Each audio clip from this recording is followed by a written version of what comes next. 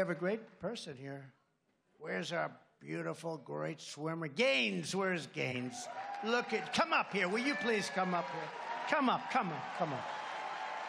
This is a great champion.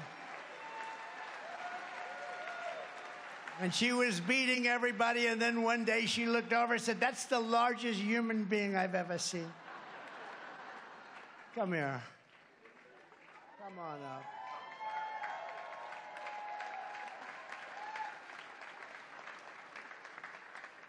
She's been so brave, you know, because a lot of people say you can't talk about it. They told me, "Please don't mention that, sir. It's not politically correct." And I did. About 3 weeks ago, the place went crazy. It was the largest applause I've ever heard. Come on up here. Look at this. Look at this.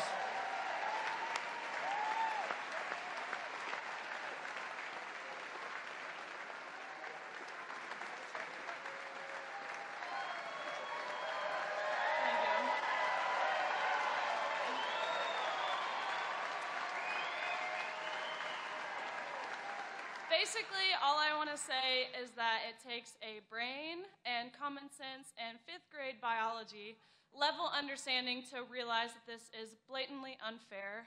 It's completely obvious, and so I spoke earlier today and I said a lot, so I'll keep it short, and I'm just going to say, keep female sports female.